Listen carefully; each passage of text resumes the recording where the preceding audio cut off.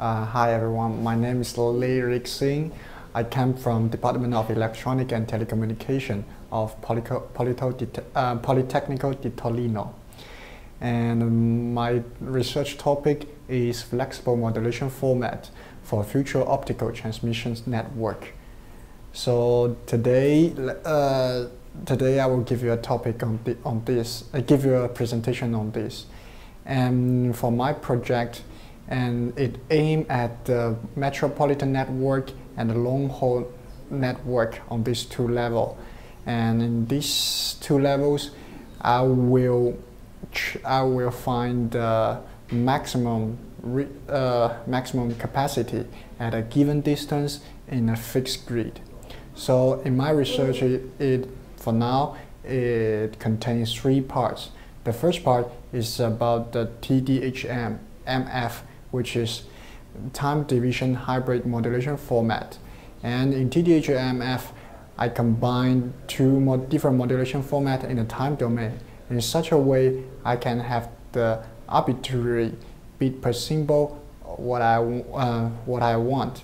So in such way, we can have the largest possible capacity in a given distance. The second thing is about flexible M-PAM modulation format.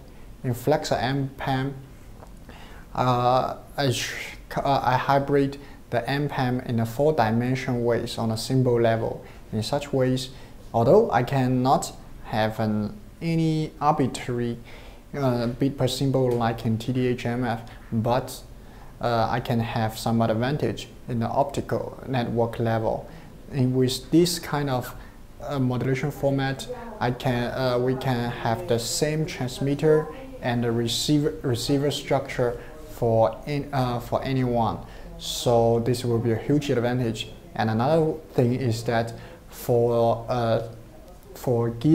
we can give one quadrature for one tributary network with M-PAM according to its traffic demands.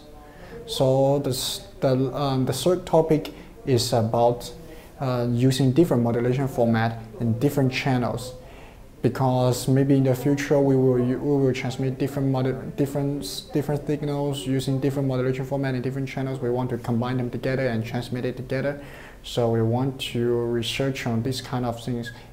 Will it affect on other channels, or will it have other nominal advantage? For now, what I have, according to my simulation result, we have a BPS effect. This kind of effect saying that when the channels spacing is very small, when one channel using BPSK, it will have an advantage on the other channels.